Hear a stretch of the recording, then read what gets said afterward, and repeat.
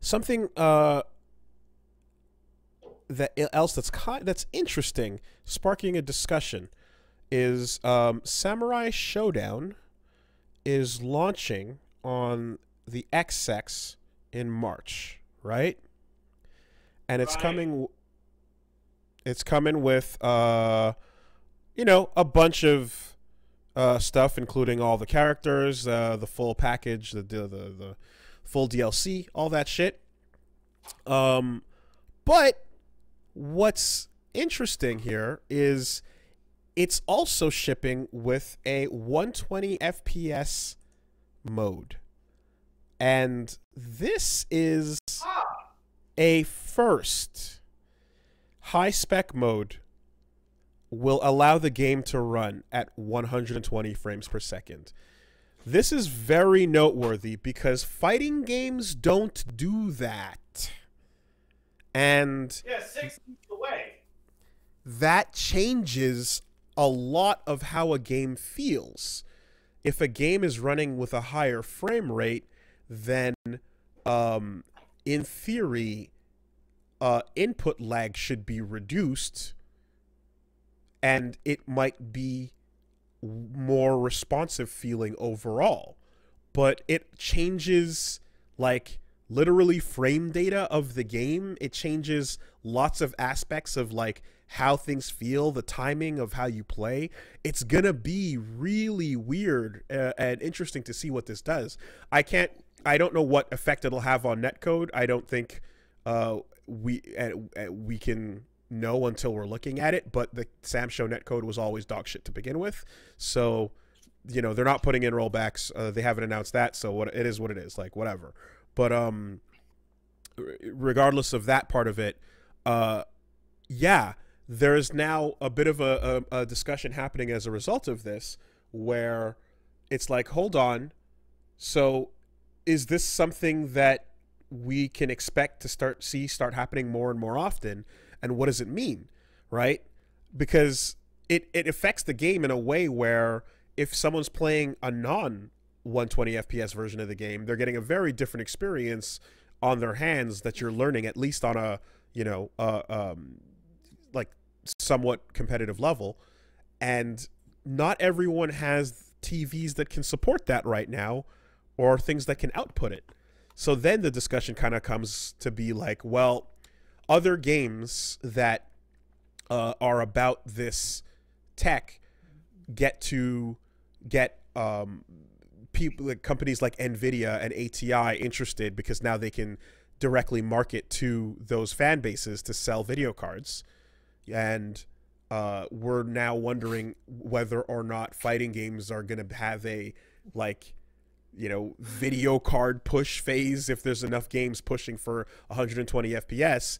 And also, how exclusionary is it going to be if a lot of people that don't have a setup will not be able to participate in a game that's running in high frame rate mode?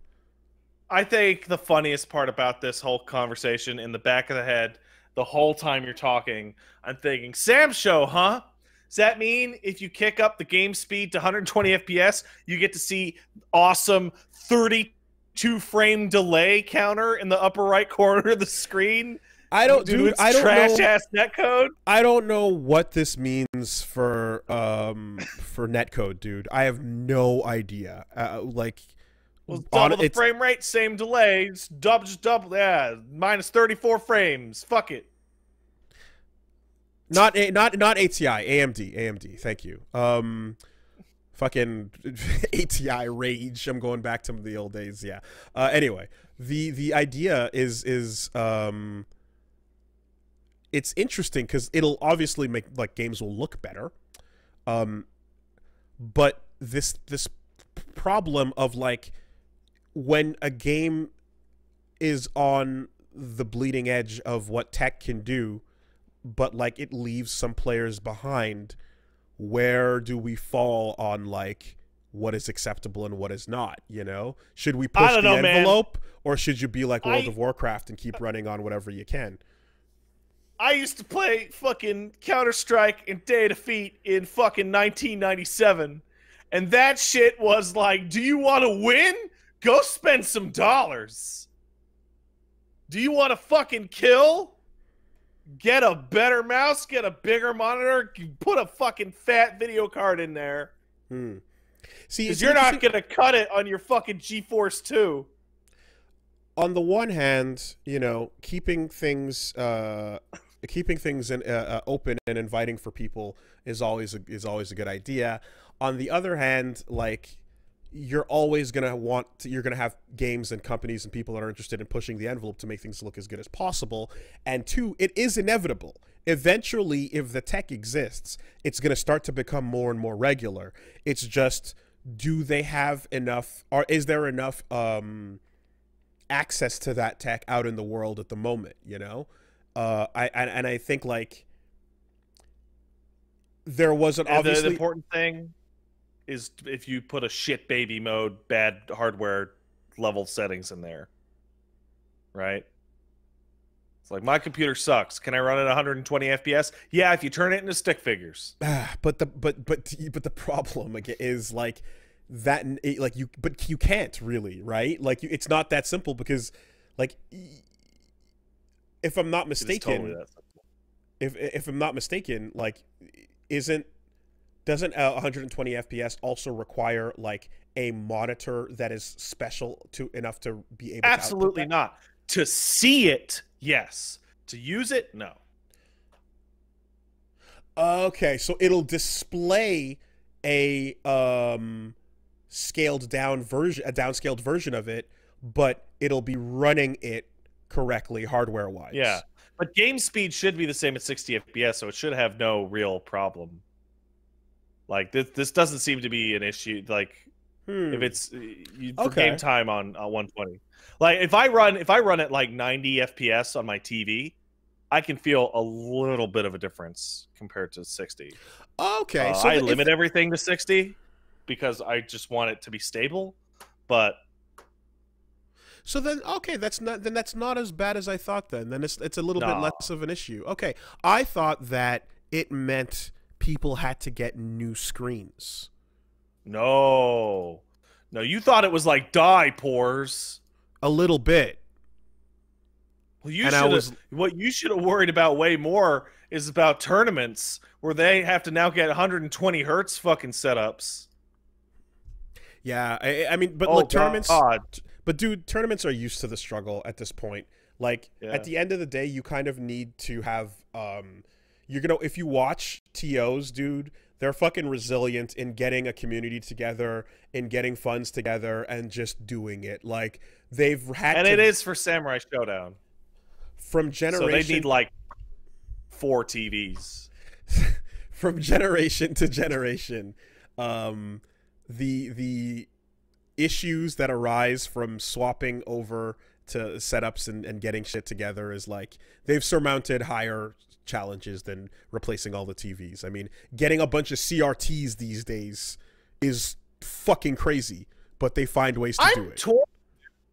I'm like, I don't mean to blow you up and I don't mean to cause a stink. I'm really torn about, like, because I don't want to get into the netcode thing again, so I'm gonna try and keep it short. I'm torn about even talking about new fighting games in the COVID world with bad netcode. Like, the games might as well functionally not even exist in a lot of cases. Like, we're talking about Sam Show's fucking like 120 hertz, and while that's pretty interesting, like, for fucking who? Okay, like, well, no tournament. The game's online is trash. It's a single player training right now.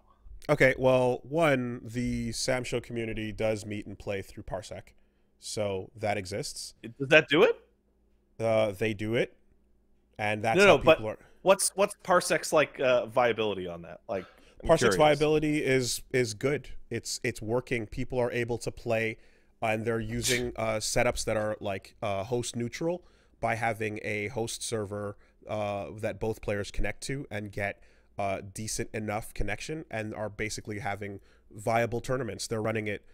Shout outs to Angela Pickles and Andy OCR. They're running their weeklies. People are doing, regular meetups for that, and Marvel are getting played on Parsec on the regular basis. That is like so impressive for Parsec. Yeah. And like so embarrassing for a company that makes their own netcode that is worse than this hacked solution. But just to let you know before you jump down there that this exists and it works and it's active and the community is alive and using Parsec to play against each other, and Parsec is wonderful.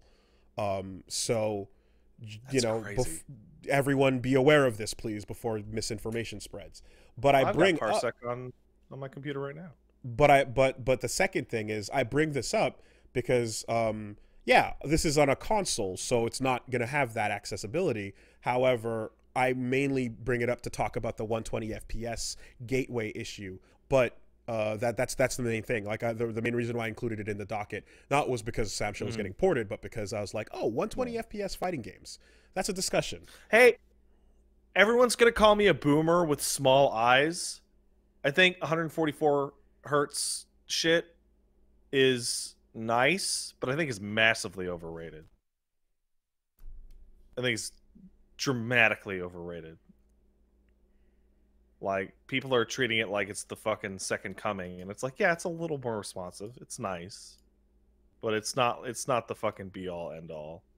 Like, especially when like the main thing that I am constantly still fighting on everything is like, can we please get a fucking, like, I would instead of raising the ceiling, I would like to raise the floor, please, and get 60 as a default, or at least easier to hit. Like, there's games, it doesn't matter how much fucking power I throw at them, I still can't hit a fucking lock 60 because the game's optimized to garbage. We're gonna keep that. Like, games have always like been scattershot in that way, where some things are reaching for the moon and others are barely running on a potato, and it'll continue to be that way as the tech continues to grow, right? I don't think we're ever gonna get like everything that should to run a locked 60. I just think some devs are not capable of doing that work. They're not capable of optimizing at that level. They won't do it. It's been years now. Like, just like I see people just bragging about their 144 hertz setups and all this shit, and oh, this game's so incredible at it. It's like, go play fucking Age of Calamity. Like, would you rather have some games run at 144 or everything run at 60? Because holy shit. Oh my god. What sucks is entering a generation where, like, when I use the Elgato to play something on stream, I'm getting a worse version of it. And when we're done with the stream, I gotta go plug it into a regular HDMI input because the Elgato that's one of the reasons why I got a new AverMedia. You should get a AverMedia fucking thing. That thing's great. Does it actually do 120? It does 120, no problem. I don't know about. I don't remember if it does 120, but it does HDR properly, and it passes through. I picked it up. Oh yeah, it passes through. It looks nice. I can't tell the difference, and I'm like an asshole about this stupid shit.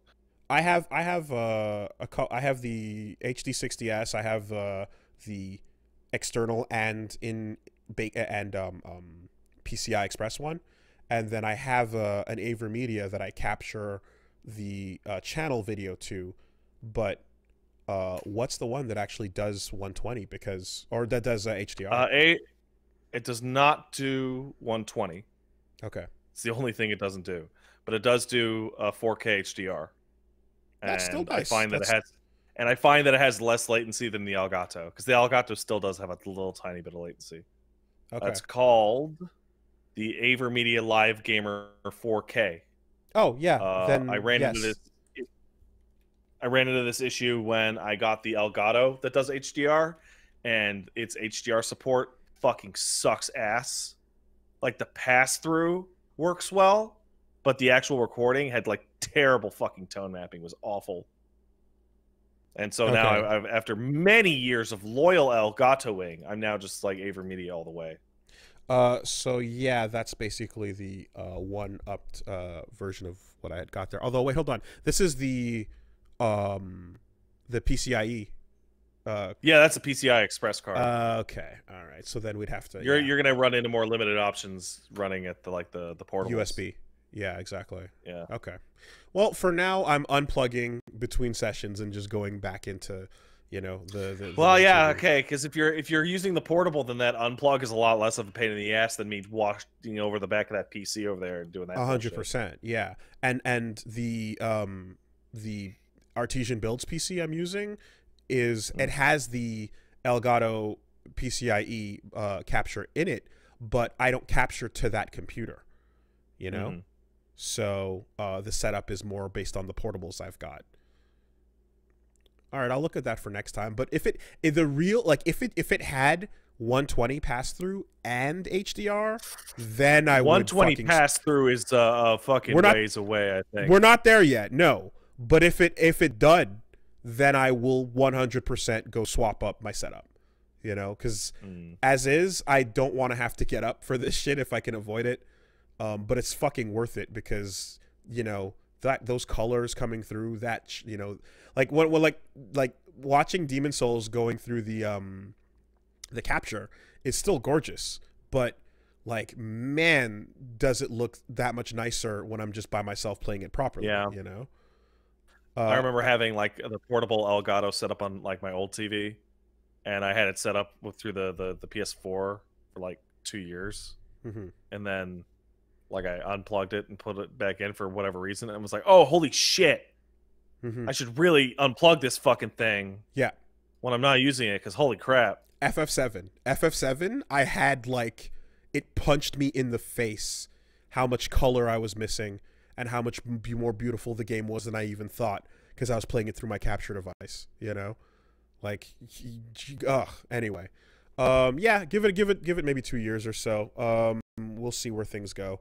I do expect, though, like with everything, and I remember when we were in QA and compliance and like actually doing tests for like the, you know, the idea of like, okay, next gen is around the corner, HD TVs are the new thing, 16:9 is the new video game resolution, 4:3 is going away, like, you know, composite cables, component cables, like all this stuff were still a part of our test on the test floor, and it was always a matter of just like one by one every year with each revision to the guidelines, it would just slowly become more and more about the cutting edge shit, you know. But you could also see what wasn't going to be the priority, because on the PlayStation guidelines, I remember there was a set of rules about 3D TVs, because 3D TVs were a slight push back in the day, and we had some guidelines and a couple of games that actually used it, including some truck game. I forget which one it was. And it was like, okay, go test out this 3D TV in the corner. We have one of them. Go fucking make sure that everything displays properly. And you're like, you can just keep track of, are these guidelines going to expand or retract? And then within a couple versions, they started getting smaller, and it was just eventually a non-thing, because it's like, oh, false alarm. We thought the tech was going in this direction, but it didn't actually go this way, you know? Fucking 3D TVs were such a fucking stupid joke. Yeah. No, not Excite Truck. That is a Nintendo game. Anyway, yeah, 3D TVs represented, like, sometimes new tech comes out and it represents a potential, but you can't go all in on it because the market might not adopt it. And in this case, fuck no, did they not adopt it. And curved TVs, they didn't adopt that. You know what I mean? Like, there's a bunch of shit where, like, these manufacturers just had to abandon it because, like, people were not biting, you know? So yeah. By the way, be a little like that. I was tipped off by the chat, and I checked out on the avermedia.com website myself. Your max pass-through and record resolutions for the Live Gamer 4K GC573 is 2160p with 60, or 1440, 144, and 1080, 240. Okay. So on a PlayStation 5, there will never be a fucking game that runs at 4K 120. I think Devil May Cry 5 kicks you down to 1080p when you do 120 hertz. Well, so that will probably do it.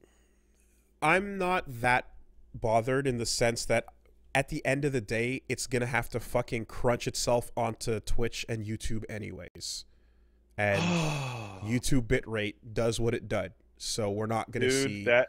The day that Twitch increased the available bitrate from 6 to 8, I was just like, oh my god.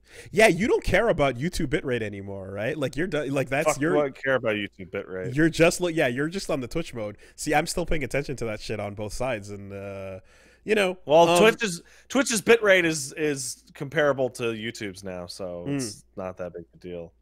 But because of what happens in the end of at the end of the process, it doesn't end up.